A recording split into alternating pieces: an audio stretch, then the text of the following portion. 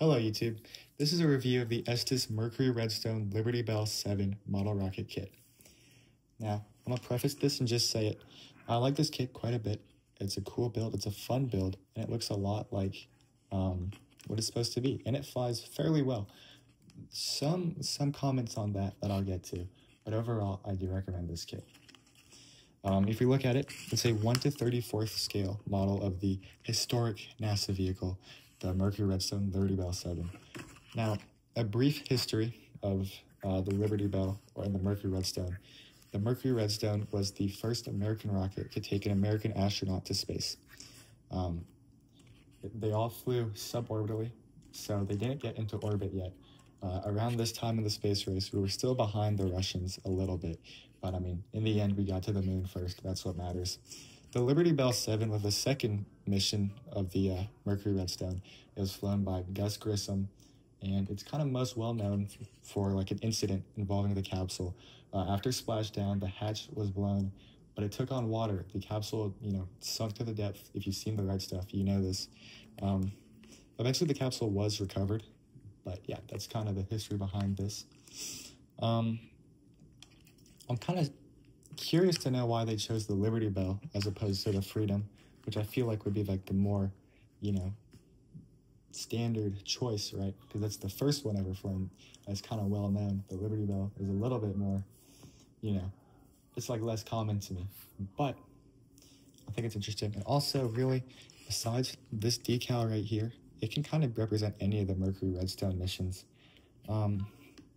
Anyways, as for the build, looking at, this is like just a pretty solid big body tube. There's these launch lugs that are kind of a little bit off. A lot of other kits, the launch lugs are like glued right to the body tube. There's a little bit of spacing between them. That's just so the rod doesn't get caught on the lip right here. As you can see, it just kind of comes out a little bit. The motor mounts all, like standard stuff.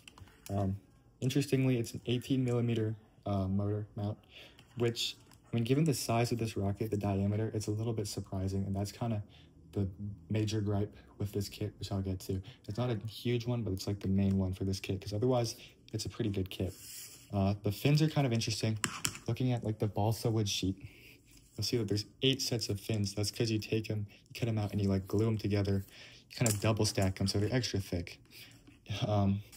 As for the nose cone, which is like the capsule and the launch escape system, it kind of comes in this sprue of this like red plastic right here. The fit, it's like a, like any regular like model, like you've ever built like model planes and that kind of thing. It's like the same thing. The fit's a little iffy, a little janky, but with some like plastic glue, plastic cement, it comes together just fine. It all paints really well as well. So does the whole body. I will say, well, like looking at this is a decal. This is like the hardest decal to put on.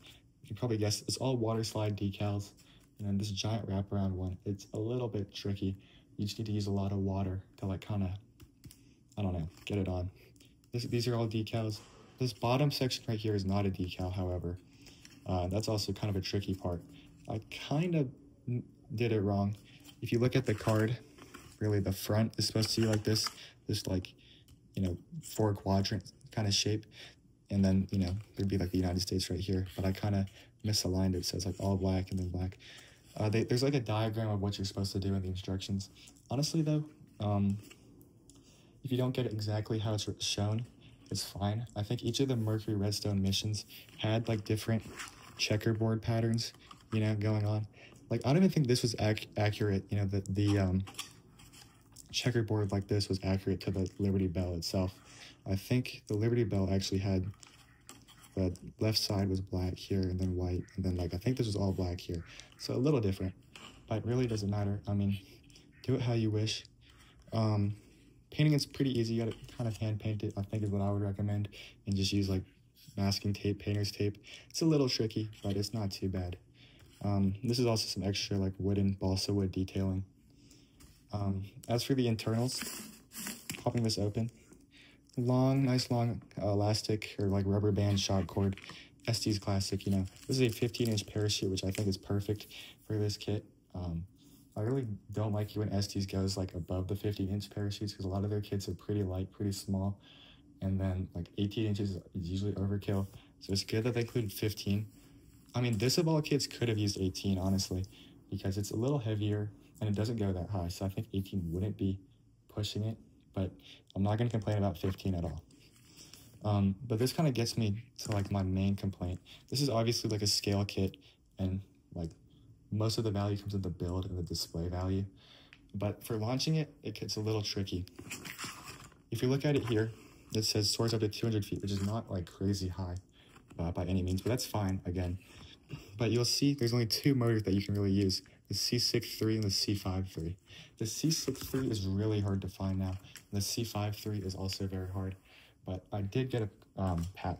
Beforehand, I was like planning on just going with like a regular like C6.5, and I thought it should be fine, but definitely get a 3-second delay motor if you want to launch this, because even the 3 seconds is a little slow, as you'll see in the launch videos.